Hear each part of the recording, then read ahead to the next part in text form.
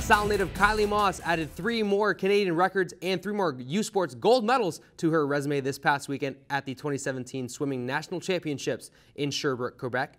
The third-year Toronto Varsity Blue took home the gold in the 50, 100, and 200-meter backstroke and took home 5 other medals to help the Varsity Blues earn 3rd place in the U Sports team standings.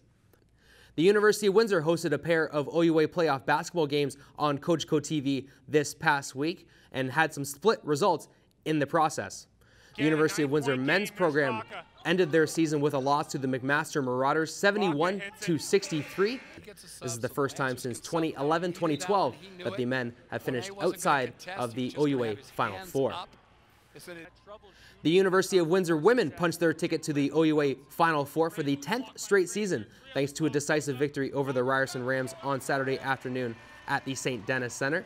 The Windsor women will face the Queens Gales in the OUA semifinal on Friday evening at Queens. That game will be at 6 p.m. and can be viewed live on OUA.tv.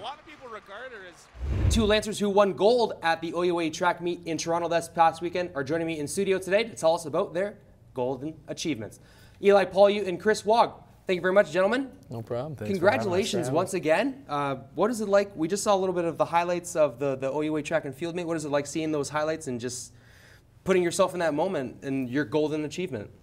It really makes you realize that the next time a big meet comes up, you really have to take a second to enjoy it all. But no, it was a terrific experience. I was really happy with how I competed, and overall, it was just a great atmosphere with the team. Eli, you were the gold medalist in the shot put. Congratulations, Chris, gold medalist in the men's pole vault. Yep. You reached 5.11 meters, 5'11". Yep. It feels very good. Yeah, seeing the jump, I've probably watched it 50 times since it's happened. Anytime I do watch them, I try and you know, even though the bar stays up, I always try and find things that I can analyze and do better. But yeah, breaking that 5-meter barrier is definitely something people work towards, you know, for a long time, and it's no easy feat. OFSAA A Boys Basketball is in town, hosted by EJ Lajeunesse, and here to tell us a little bit about that is Tom Couvillion and head coach Geoff Parent. Gentlemen, thank you. Welcome to That Sports Show.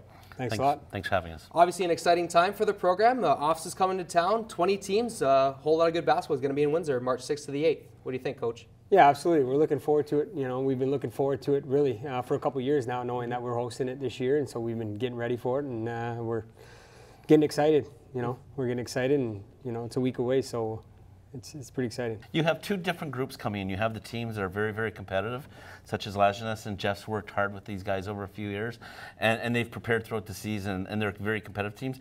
You have some people who will be the very first time attending OFSAA, first time in Southern Ontario. So it's sort of it's really a different breed between the different groups, but it makes for a great event.